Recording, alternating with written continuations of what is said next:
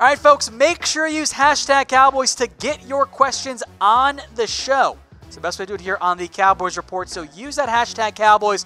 Keep them coming. Producer Brett's got them coming up here on YouTube and on Facebook. From Andrew Jason Witten and OTAs, he looks like he's got faster with his first step. That is what the Cowboys claim, and Witten was definitely slow in 2017. But I do have this little nagging part of me that says he's 37. Let's pump the brakes on saying Witten is suddenly faster now. It's an interesting idea. It's the whole he's in the best shape of his life, which is the nature of every OTA and minicamp.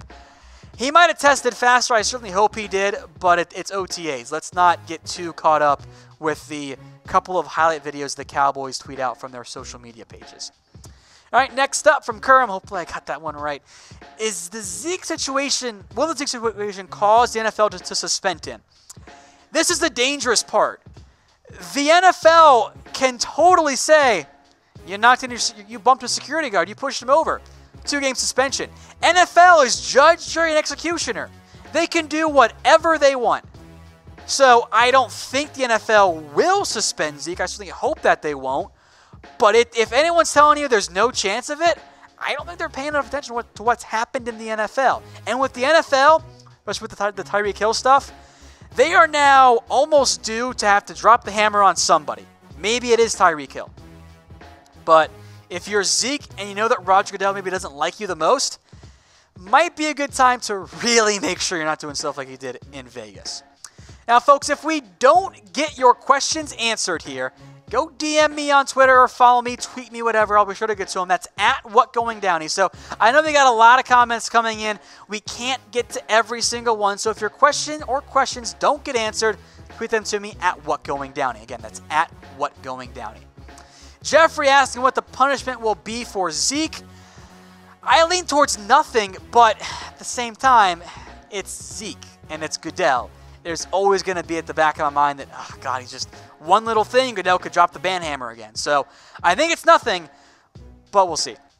From Aloy Conway, I feel Sean Lee at most will last 4 games before he gets hurt. What do you think? I refuse to answer that question because there is no answer that is any way positive beyond me saying all 16 games, which that's what I'm going to hope for, but I'm not going to make predictions on when guys get hurt. That feels like speaking bad ideas into the universe, and I don't want to do that one. All right, from Mario, will Sean Lee have over or under 18 snaps a game? I'll take the over. In fact, I'll put the over and under at 25 per game. I think that might be a little bit more realistic there for for Sean Lee at 25. So when it comes to 18, give me the over there. Bobby Spencer, can the kid from Memphis pass block? And it's certainly not his best strength. He did have one good pickup in OTAs. But frankly, if you're using Tony Pollard to pass block, you're probably doing it wrong. Now, yeah, some plays are going to keep him in, but Tony Pollard was almost a hybrid running back receiver at Memphis. If anything, I'm using him more like Duke Johnson, and I'm putting him in the slot as a slot receiver than I am having him being a pass blocking running back. Zeke's a great pass blocker. Maybe you should throw both of them out there on the field. Just saying. From Joe, will Jason Garrett lose his job if the Cowboys do not make it to the Super Bowl? I don't know if it's truly Super Bowl or bust. I could see a scenario where the Cowboys make the conference championship game, or they win a playoff game and then someone important like a Dak Prescott, God forbid, gets hurt. And then it becomes Jason Garrett truly is Marvin Lewis and he buys 5 more years. So it's not quite at that level of Super Bowl or bust, Joe, but he does have to make it further, I think, barring some exceptions like injury-related ones. From Casey Addison, how long before Witten oversteps the leadership role of our younger guys? I mean, Witten's going to come back and be a leader. Like, there's no way you sign a 37-year-old and expect him to not be a leader for you. I don't think Witten is ever the type, though, to go against the grain of what the Cowboys are preaching. Witten, through and through, is a Jason Garrett guy. So he's going to get along well with the leadership there. And frankly, there's still a decent amount of guys he played with back in 2017. So I'm not worried about Witten suddenly coming in and overstepping the leadership of younger players. That's not a concern for me really at all. All right, folks, question for you guys, non-Cowboys related. What is your favorite beer? Now, if you're under the age of 21, tell me your favorite root beer, I guess. But if you're over the age of 21, tweet me at WhatGoingDowney. Send me a screenshot of you drinking your favorite beer, and make sure to tag your that company in it. Maybe we can get some more beer sponsors here on the Cowboys Report. I think it's a fun idea. So again, let me know your favorite beer. Tweet it to me at WhatGoingDowney. Don't forget to tag that beer company. From DieHard1236, not 4. Hashtag Cowboys, next year should we draft or trade for a fast tight end? I think that's, as I look ahead, that's one of your bigger needs. But also, let's see how Blake Jarwin and Dalton Schultz look this season. Let's see if one of them does step up. Maybe it's Blake Jarwin, maybe it's Schultz. And if that happens, you don't have to.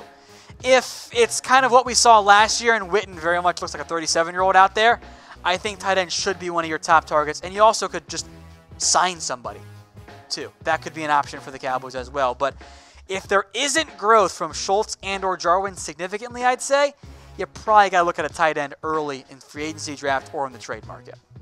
From Mitch, not the Raiders Report host Mitch, but Mitch anyway, Mike White or Cooper Rush. That's going to be an interesting training camp battle. I think that you'll see both those guys get second-team reps with almost no first-team reps because my favorite quote one of my favorite ones about quarterbacks from Tom Moore, who was the Colts offensive coordinator, and I'll make it PC for you. They were asking about what happens if Peyton Manning goes down, how do you practice that? And he responded back, if Peyton goes down, we're screwed. Of course, he said the F word instead. We don't practice screwed. That's why you're not going to see Cooper Rush or Mike White get a lot of first-team reps. But in terms of backup, preseason will be critical. I think Mike White versus last year has a better chance to actually win that backup quarterback job.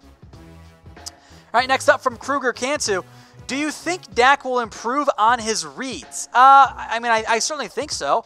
I also don't think Dak is a disaster on that front. I think that's wildly overhyped. But I do think you'll see growth from Dak Prescott. He's entering year 4. He is still 25 years old. He's going to be 26, but still, he's going to get better. At least you could assume he's going to get better. Nicholas Butler, will we use the hurry-up offense more? Dak looks more comfortable in it to me. I certainly hope so. I agree with you, Nicholas. I don't think it's a coincidence that late in games, we often see the best out of Dak Prescott. Now, I think partially that's because we know who the play caller was. So I hope that the Cowboys do use some more up-tempo stuff because it puts more pressure on the defense.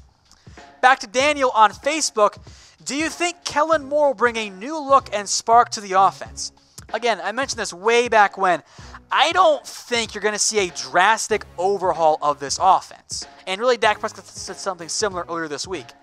It's more likely that you see some tweaks and adjustments and some wrinkle changes. I think you see more play action, more pre-snap motion, which is really critical. That'll help Dak Prescott, going back to the previous question, about his reads. Helps you identify what defense the opposing team is actually in. So I don't think it's going to be a full-on new look, but I think a spark could definitely happen there. From Tyson Thompson, will the Cowboys make the playoffs? I certainly hope so, and I think so as well. If the Cowboys don't make the playoffs, Garrett's gone in all likelihood, and it makes for a very frustrated year for everyone watching the Cowboys Report. So I think the Cowboys do make the playoffs, but even that, they have to do more than just be one and done. From Bobby Spencer, asking the question Brett Scott always likes to ask. Is this the last year for Jameill Showers? Yes, I think it is. Now, it should have been last year, but he got hurt. But Showers is out of practice squad eligibility. That is going to be the end of Jameill Showers, I think. Barring a rash of safety injuries, I think he's pretty much done in the NFL, at least for now, which that's unfortunate. But here's the thing. Jameill Showers is 27 years old.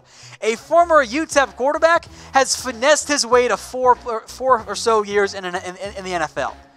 Good for Jameill. He played that very well for himself. Andy, what do you think of Harrison Graham's fully guaranteed 3-year, $48 million deal for Dak? I remember while I was gone, Harrison Graham did throw this together. I'm intrigued by it. I don't know if that's what Zeke would want to do, but fully guaranteed does help. Maybe here's the biggest red flag on this, just because it's Zeke. A suspension voids all guarantees. There's at least a chance of it, right? So I don't think they want to be in a situation, or Zeke wants to be where he gets suspended for something silly by Goodell, fair or not, and then you took less money because it was guaranteed, and now it's not guaranteed. So I like the idea. I don't know how Zeke's agent would be. I do think you can maybe see Zeke take a little bit less because the Cowboys and Jerry Jones, they go to bat for him. That's a big deal. From ETCH Family Guy, depth is the best we've seen in a while. Any surprise starters? Okay. Maybe it is Connor McGovern. I think that could be one if he counts as a surprise starter at this point if they want to make Sewell the swing tackle. Nothing at tight end, nothing at receiver. Defensive line seems pretty safe. Linebacker, maybe McGovern. I think the starters in general are pretty much set in stone. There's really only, I think, 2 starting battles, left guard and safety. I mean, I guess some at receiver and in terms of playing time, but the guys are kind of locked in there. So I think McGovern makes the most sense.